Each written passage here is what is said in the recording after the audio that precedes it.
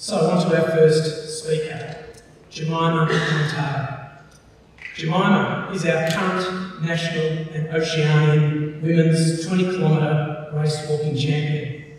Last month, Jemima broke an 18-year record held by the wonderful Jane Saville with a time of 1 hour, 27 minutes and 34 seconds. So figure it out. If you walk out of here, walk to the MCG, do a lap of the MCG and walk back within an hour and a half, Jemima's got a partner to pace with. Jemima has claimed 3 consecutive national titles for the 20k walk. She has secured the gold medal at the 2018 Commonwealth Games, represented Australia at the Tokyo Olympics, where she came 6th in the final of the women's 20k walk. She balances her athletic career with her academic and community pursuits, where she's currently studying medicine after completing her science degree at the University of Melbourne, and is passionate about encouraging people to move, eat well and connect in her role as an IOC Young Leader and Ambassador for Blue Earth Foundation. Please welcome Jemima Montag.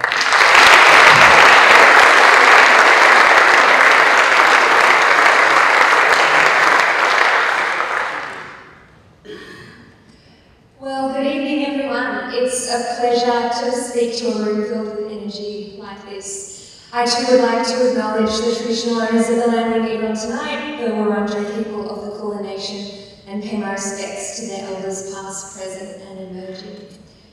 So, I'm Jemima. I'm an Olympian in the sport of race walking, and I'm a Commonwealth Games gold medalist, a medical student and a bit of a speaker. The 3 most common things I hear every day about race walking: does it run in the family, as if it's a genetic disease? Perhaps you could walk faster than I run, from every middle-aged person who hasn't run since their middle school athletics carnival. And, maybe I'll get you to walk around and do my Christmas shopping for me, which is another strange ask. The walking stuff is what I do, but it's not necessarily who I am. I'm happiest when I'm cooking dinner for family or friends. I'm terrified of anything alive in the ocean, and I'm incredibly clumsy, so I'm actually going to take one step back from that before I fall over it. So tonight I'd just like to tell you a few stories around the 2 broad themes of persevering through challenges and sitting with discomfort, and how we can realise our goals based on what I've learned so far. So let's start with persevering through challenges, and the biggest challenge I find in an endurance sport is sitting with discomfort. So about a year ago, I pulled out of a national championship for the first time. We were about 3 k's away from the finish line, and I was actually out in front by about 100 metres, but I could not deal with the volume up here any longer. If we rewind a few hours earlier, I remember being really focused on my competitors, on outcomes, on times, on what people would think of me depending on that outcome. And I was also being quite judgmental whenever a negative thought came into my mind. I was relying on something called cognitive control strategies, where we think that any negative thought that comes into our mind needs to be knocked out of the way with a positive one, otherwise we feel uncomfortable. And that created a panicked feedback loop, which meant that it was not long between warming up, forgetting my race plan, and pulling out of the race. So I needed a brand new approach to prepare for the Tokyo Olympic Games, which was just a few months later. And I transitioned from that cognitive control strategy, where we try and only ever think positively and feel good, to cognitive expansion, which is a much more mindful approach that I highly recommend. So the challenges were plentiful, standing on the start line at the Tokyo Olympics. As many of you will know, it was postponed by a year because of the pandemic, which also meant that we didn't have any family or friends on the sidelines. It was 32 degrees, very, very humid. I was standing shoulder to shoulder with the best women in the world, my idols. We had 20,000 metres to walk in front of most of the world watching on TV. What could possibly go wrong? I had to breathe in the pressure, accept the negative and the positive thoughts and make space for them to expand. And when they did come along, thoughts such as, oh my gosh, how much longer can I really stay with this lead pack? Do I belong here? Do I have the grit that it takes to sit with this discomfort? I used what's called urge surfing, where you imagine that unhelpful thought, that discomfort as a wave, and you just need to resist the urge to give into it, resist the urge to pull out of the race or give up, knowing that it will eventually wash over. I ended up crossing the line in 6th place, having been ranked 16th on paper, and it was a really exciting day. Where I learned the ability to sit with discomfort was from another story, and the picture on the right-hand side of the screen alludes to that. So my nana, who we lost about 6 months ago, was a Holocaust survivor, and that's one of her passports. We lost her just before the Olympic Games, and in the aftermath of her passing, I was getting to know her story a little more. And she was about 12 years old when the Holocaust began. Her sister was 14, and they got each other through. They were yin and yang, her sister being the beacon of light, the optimist, and Nana, the more mellow, present, stoic. And in reading her story and other stories of survivors and trying to understand what led to a greater chance of survival and greater capacity to deal with discomfort, it seems that the optimists, or those who wanted to always feel good and feel positive, like I did in that initial race, were constantly let down and deflated and exhausted, and that led to a reduced chance of survival.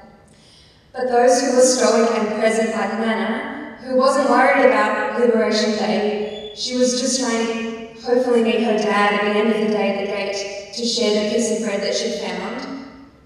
They weren't handing over their happiness and ability to persevere to some arbitrary date, event, thing in the future, which robs us of our joy in the present.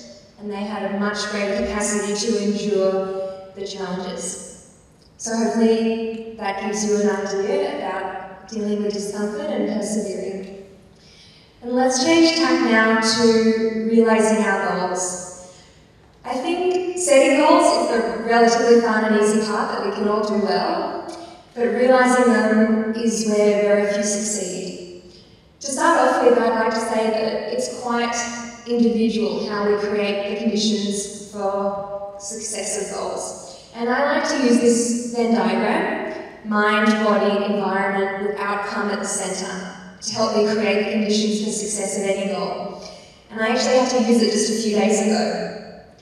So, as we've already said, I've just taken on board a new medical degree with my training for this year's Commonwealth Games and World Champs, and life feels very challenging and packed at the moment. And just last Thursday, I had my first GP placement day, and I've never been very good with needles or bloody guts, and it was a simple mole excision. I thought I'd be totally fine.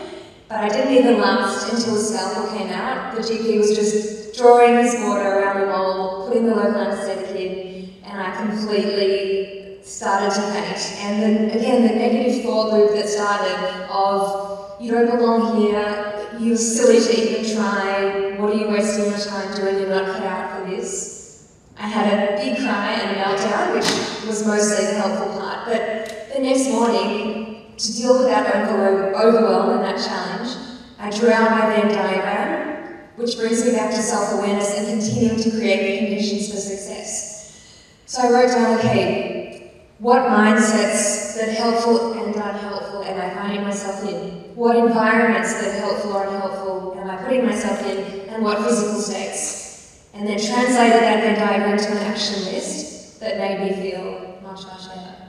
So start with self-awareness and start by creating the conditions for you. The next important thing when realising goals is tapping into what motivates you. And this picture is from a recent race that happened in February. It was the World Championships trial in Adelaide. And the week or so before, I was chatting to my sports psychologist about an intention, a goal for the race. And we had an interesting discussion about whether you're forwards or away motivated. And the easiest way I can explain this is with two prominent tennis stars. So perhaps the only thing they and Simon and I have in common is this tendency towards fear-based or away-based motivation. It's something that she was quite vocal about last year. So when we're motivated by fear, it's about fear of what the clock's going to say, fear of our competitors, fear of what others will think of us, reliance on external gratification or compliments. And when you're fear-motivated, you often find that you get to the end of the goal, you cross the finish line, you finish a game of tennis, and yes, you feel relieved that the stress and the fear is over, but you don't necessarily ever feel joy or happiness, and your longevity in that sport, in that goal, is limited. On the flip side, think about Dylan Alcott. In his recent acceptance speech for Australian of the Year, he said that tennis accolades trophies are number 30 on his list of priorities. And what's up at number 1 is the pursuit of his values, of making space for people with disability as well. He went on to lose that Australian Open game just days later, and I really don't think it would have mattered because win or lose, he was succeeding in the pursuit of his value of making space for people with disability. So, thinking about trying to be more like Dylan, I approached this race seeing it as merely a vehicle through which to explore my values. Values like the pursuit of mastery, challenging myself, staying in control of that mental dialogue. We got to the halfway point, and my coach yelled out, "You're on pace for Jane Savile's national record." That immediately instilled a fear of failure. I went back to my old habits. I felt in the pit of my stomach like I was scared to try and fall short. I was scared of what others would think. I was scared of giving it a go. And as you can see in the picture, I was lucky to be walking in a group of young guys. And I voiced this concern to them. And one of the boys who was walking next to me said, "Hey, if you are feeling too overwhelmed by focusing on you and the time and the record, just focus on helping us get to the finish line as quickly as possible."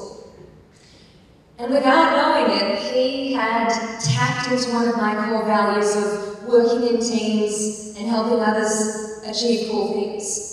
And it was incredible, that shift from fear-based, away-based motivation to forwards or value-based motivation was a huge weight off my shoulders.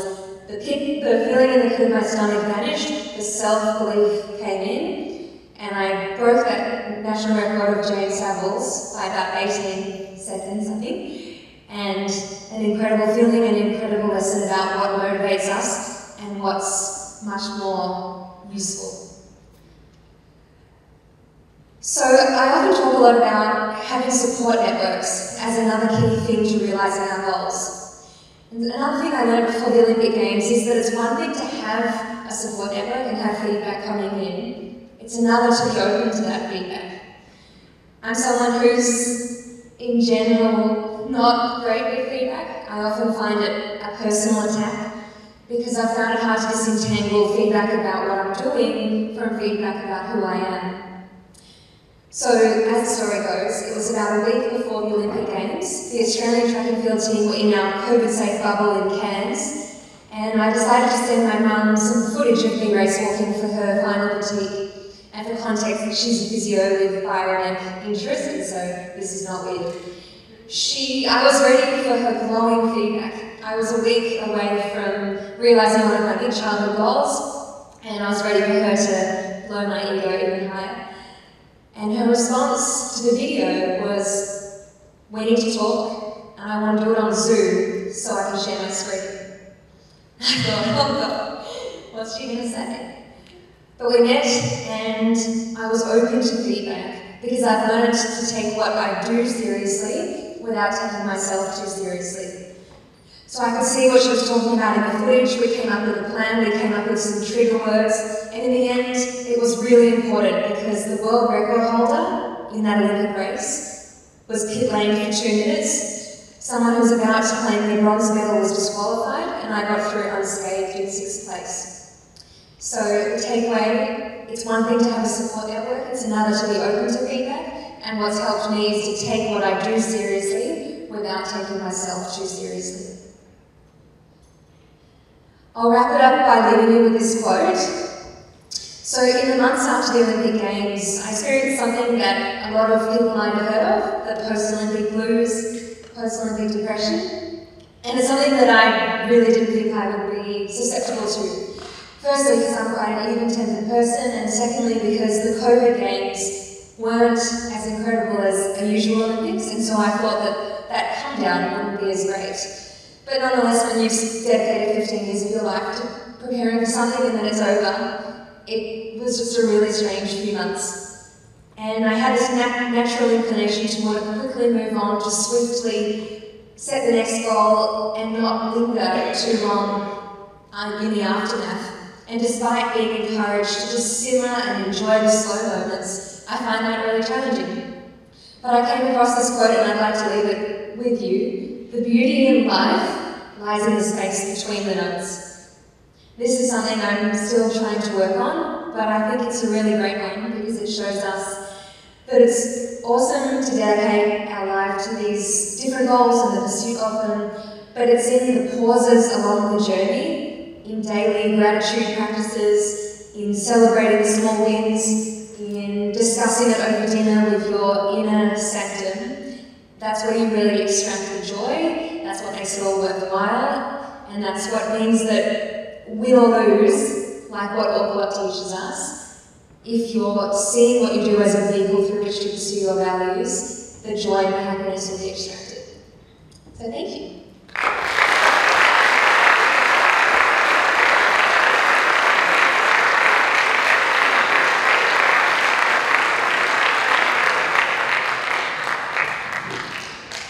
Thank you so much, Jemima. I think you've just scored yourself a few more followers, I would have thought. Tracking your progress, and I'm sure we're going to wish you every success. We'll all be shouting at the screen when we see you looking at 20K, so thank you so much.